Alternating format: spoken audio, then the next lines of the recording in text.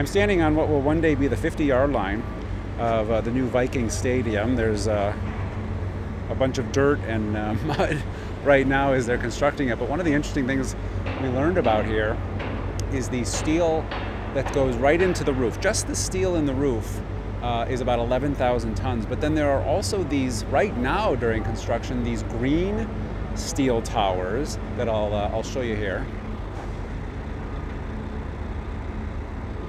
There are these green, some behind me too, these green steel towers that are temporary. They're just holding up the roof right now until it's all attached.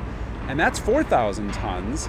And those are temporary, so those go away at the end of construction.